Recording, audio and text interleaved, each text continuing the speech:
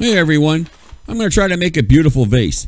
I'm starting off with cardboard, paper mache, and I'm going to top it off with joint compound for texture.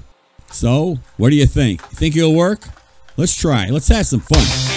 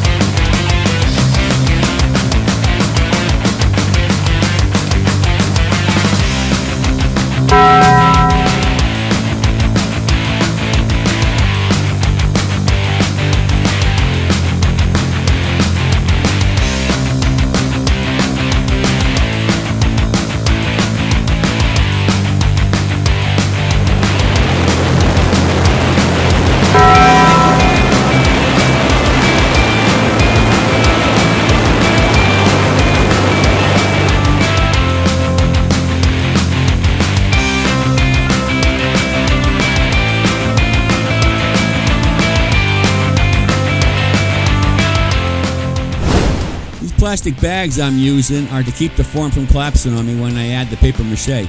Everything gets wet and it starts to cave in on me. Right now I'm bending the paper mache that's been cured, trying to get some kind of shape in this thing. And this is my template that I'm using. That's what I'm looking for right there, that shape.